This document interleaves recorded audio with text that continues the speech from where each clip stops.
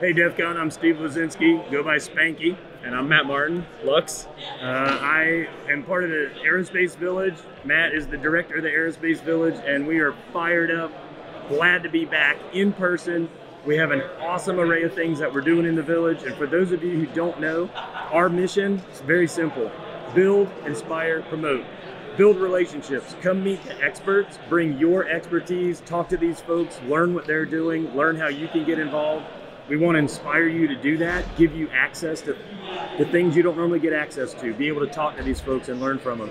And then just promote understanding of what's going on and what can be done, the efforts that are underway to make sure that aviation and space are safe and secure for everyone that uses it. We have a fantastic line of activities. You can hack an airport, you can hack a satellite, you can fly a plane with a broken EFB. We even have an awesome badge that you can get if you come early. You got to be here early. Also, we got an array of speakers coming in. These experts, not only are they demonstrating and giving you activities, but they're going to be speaking about satellite communications, satellite jamming, aircraft communication systems and how they work. We have the Chief Information Security Officer from United Airlines, Deneen DiFiore, is coming in. She's going to share her experience and views.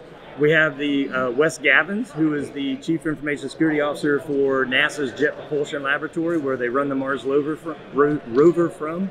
He's going to be here talking. So again, just some of the speakers that we have coming in so that you can talk and learn from them. Yeah, can't wait to have you. We're really excited to be back, and yeah, can't wait to see you all in the village.